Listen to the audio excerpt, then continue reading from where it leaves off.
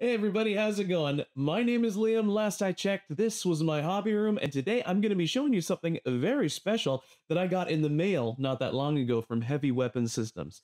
Now, if that name sounds familiar, it's probably because you've run into them on social media, Instagram, or if you're a gunpla person like me that looks for little resin bits on Etsy and stuff like that, you'd probably see them there.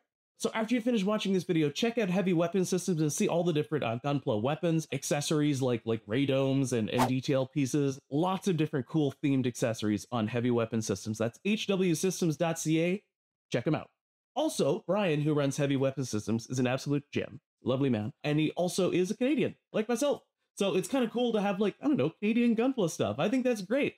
Look at my shaky, no caffeine yet hands, just trying desperately to make a straight line.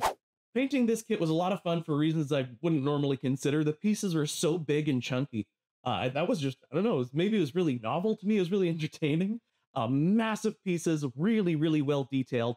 But the amount of detail that goes into these parts is perfect for the size of them. Now I just need a big Zaku body for this head to go on. So Brian, that's your next challenge. If you want to make some really cool, unique looking gunpla with some cool looking stuff, head over to Heavy Weapon Systems, hwsystems.ca. You will not be disappointed.